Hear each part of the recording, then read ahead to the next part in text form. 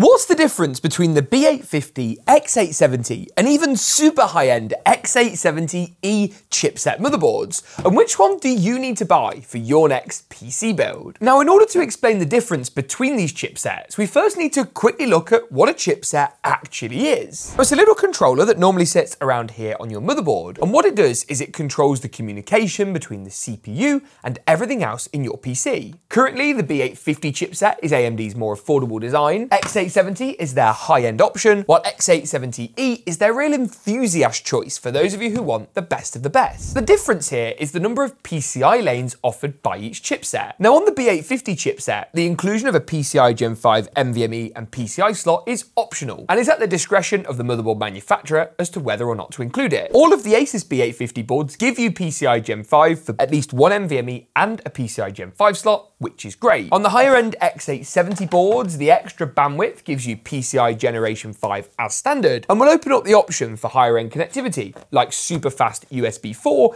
and better VRM power delivery. Higher end chipset boards often give you more overclocking support for this reason, but all three of these chipsets actually allow you to overclock the CPU and the memory. It's just ensuring the power delivery on the board has enough wattage to make that happen. And of course that you've gone for a CPU that you can actually overclock. For example, the 9800X3D, you can, but last gen's 7800X3D is locked at stock speeds. Like with any PC build, it all depends on the features you're looking for and how much you want to spend. If you need high-end super fast connectivity and multiple PCI Gen 5 NVMe slots, you'll want to go for the high-end X870 or X870E design. If you're not so fussed about those features and want to save a bit of cash, there are still some awesome B850 options available, like this ROG Strix B850F Gaming, which give you the PCI Gen 5 support, decent overclocking support, and at a price that strikes a nice happy medium.